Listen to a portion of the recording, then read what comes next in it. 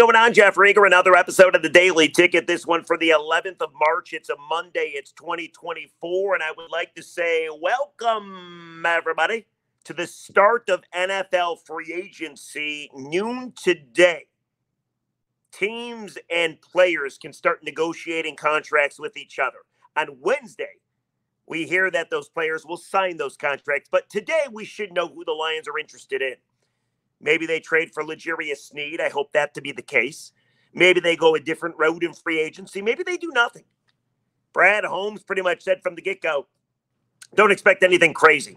So we'll wait and we'll see. Tomorrow, I got to believe the Daily Ticket's going to be all about free agency.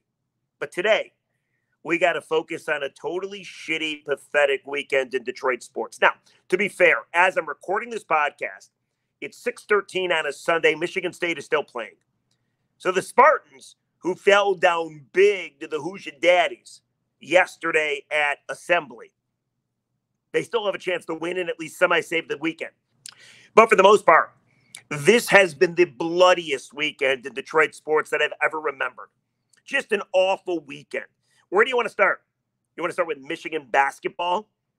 They lose by 15 to Nebraska on senior day. There was legitimately nobody there. There might have been 4 people, maybe 5. To be fair, there was a third of Chrysler Arena showed up. I actually saw some Michigan State people talking shit about Michigan fans, saying, what a pathetic fan base. You don't show up on senior day to support your kids? Why would you?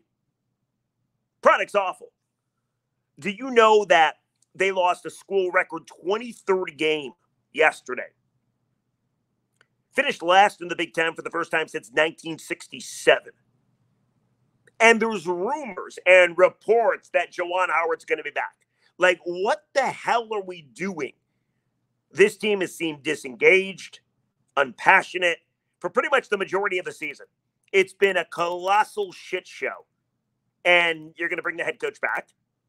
But I wouldn't doubt it, considering Ward Emanuel runs the athletic department, and that seems to be in shambles too.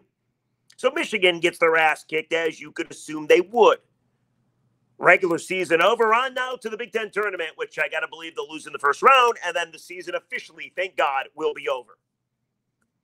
Red Wings are on some kind of skid, aren't they? Over the weekend, they lose not 1 but 2 games. They lose a gimme Friday in the desert against the Coyotes team that had lost 16 of 18 games. They had played the night before. The Wings roll into the desert. It's a home game because there's so many Wings fans in Arizona to watch this game. And the Wings no-showed in the first period. Literally no-showed. Down 3-0 to the Coyotes of all teams in the first 20 minutes. Ended up losing 4-0. Couldn't even get a goal. Then they played the second game of the back-to-back. Showed a little more heart in Vegas, but ended up losing 5-3. Do you know, when you watch this podcast or listen to this podcast, the Wings might not be in a playoff spot anymore? Less than 2 weeks ago, the Wings were 9 points up on the playoff cut line. Now, Islanders can catch them. Capitals can catch them. The Wings might miss the playoffs. They had an 84% chance to make the playoffs. Then they put that stupid patch on the jersey, the priority patch. Next thing you know, they lose 5 straight. They don't even compete in most of these games. Dylan Larkin got hurt. Michael Rasmussen might be hurt. He blocked a shot with his wrist on Saturday. Nothing's gone right. And they might miss the playoffs. Steve Yzerman didn't make any moves either, essentially, at the trade deadline. My God, what a shitty weekend. But we're just getting started. Because it wouldn't be a weekend without talking about the lowly Pistons, who gave up 142 points to the Mavs. 142 points to the Mavs on Saturday night. But they suck. Pistons do, not the Mavs. And we knew these things happen. But the big news coming out of the Pistons, and this is just unbelievable. Did you see what happened with Troy Weaver? At Ellie Bosch NBA. First, I saw post this video, and I had to work yesterday. I was sitting out of my car. I was eating a little Subway. I was getting ready to come in to do a 4-hour show, and I just happened to look. Here, I'll just show you. You've seen this video.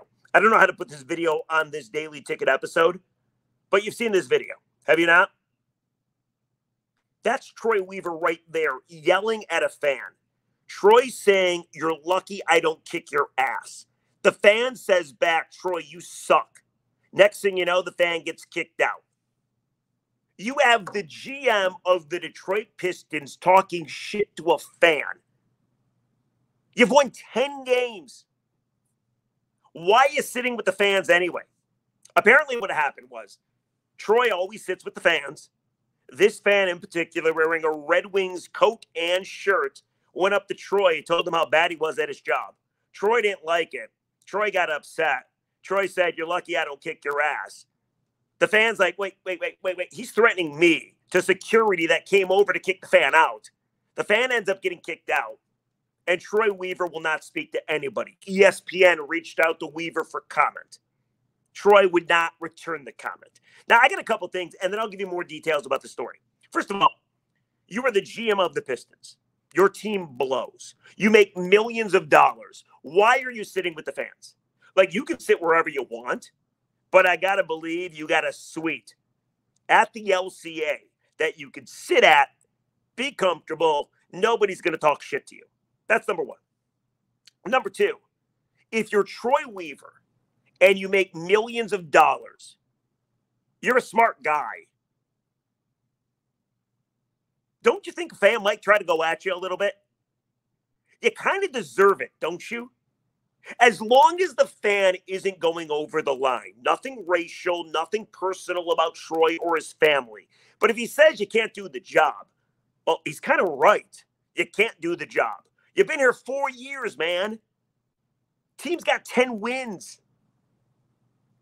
Perpetually rebuilding.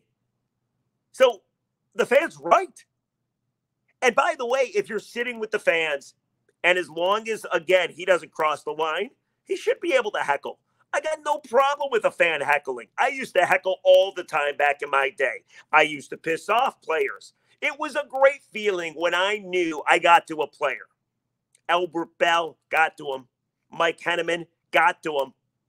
The list goes on and on and on. Mostly baseball players at the old Tiger Stadium. But there was a certain high that went with the ability to heckle somebody, usually in a clever fashion. I never went over the line. Didn't need to. I was a genius heckler. Not a great radio host, but I was a great heckler, I must say. But yeah, there's a couple times where the players react to you, and you're like, yeah, because that's the only reason you're doing it anyway. So this fan heckles Troy Weaver. Troy says, "You're lucky I don't kick your ass." That's his response. I would have said, "Hey, Troy, you don't kick anybody's ass. You got 10 wins." I did a radio show yesterday. And Brian Chapman came in after I was done. We did a little crosstalk. And Brian brought up a great point. He's like, listen, if two people are going to be maybe kicked out of a basketball game, who's going to be kicked out first? The guy that says you're lucky I don't kick your ass, or the guy that says you suck at your job? You can make the case that Troy deserved to be kicked out instead of the fan. The funny thing is, then we got numerous texts all saying the same thing. At the next game, instead of chanting "sell the team," I don't know if they do that anymore. I don't even know if Piston fans go to games. They're so bad. But the next game, they should chant "kick Troy out, kick Troy out, kick Troy out." Like, how ridiculously embarrassing. You got the GM of the Detroit Pistons, a legendary franchise, a historically great franchise. You got the GM going at the fans.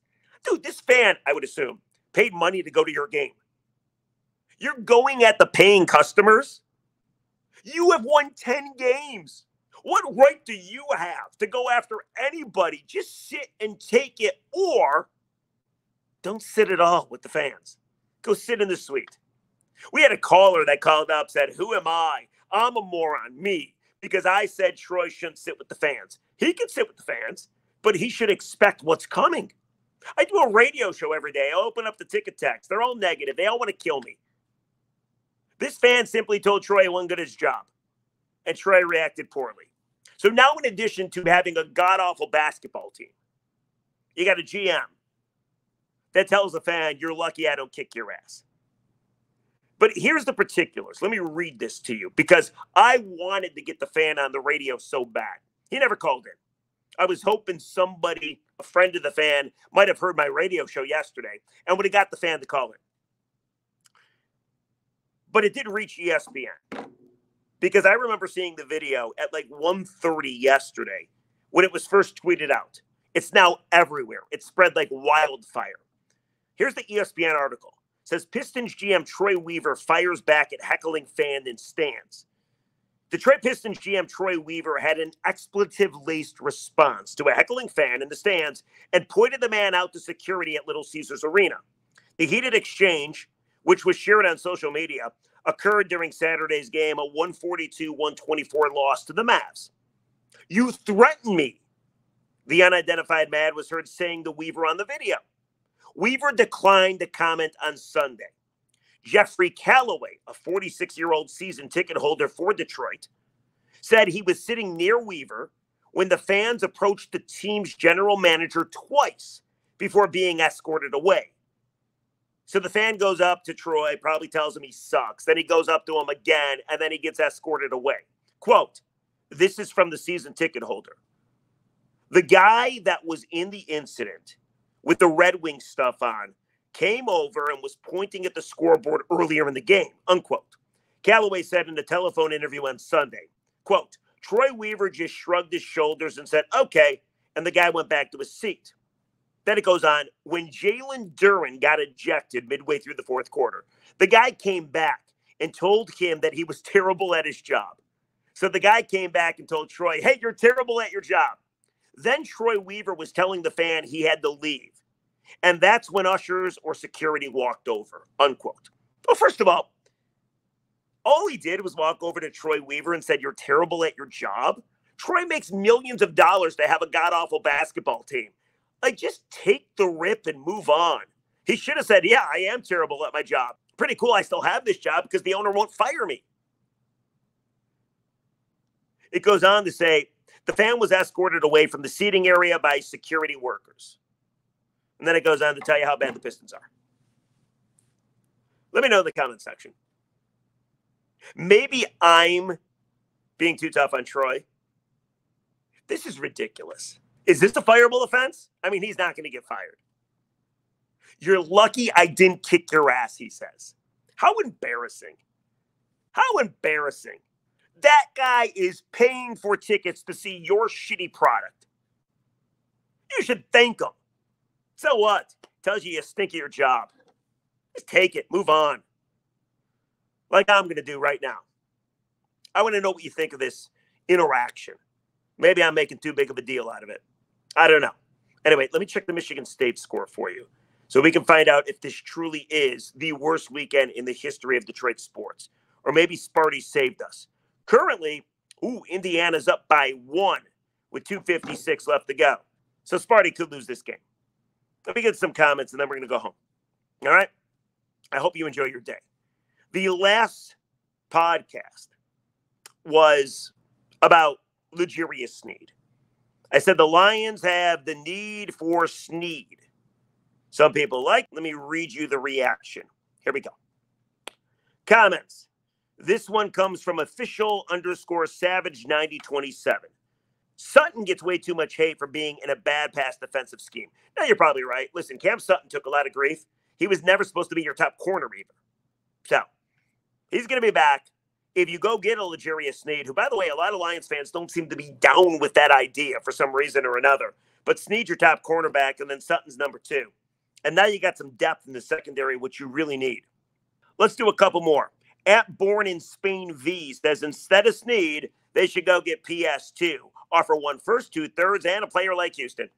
And then people responded to that person saying, no, we want to keep James Houston. He can really get to the quarterback. And then, of course, people disagreed, and they went back and forth. If you want to check out the comment section, go look at the podcast. But there's a pretty hearty back and forth about if James Houston is any good or not. And then there's this one. Last comment. This one from at eDabber710. Talking about me. This guy is by far the most annoying person you have. I swear. Every time I find out it's him, I click on a different video. Everyone else is amazing, just not this guy. At least he thinks everybody else is amazing. I then responded, and I said, hey, thanks for watching. So thank you. I do thank you for watching.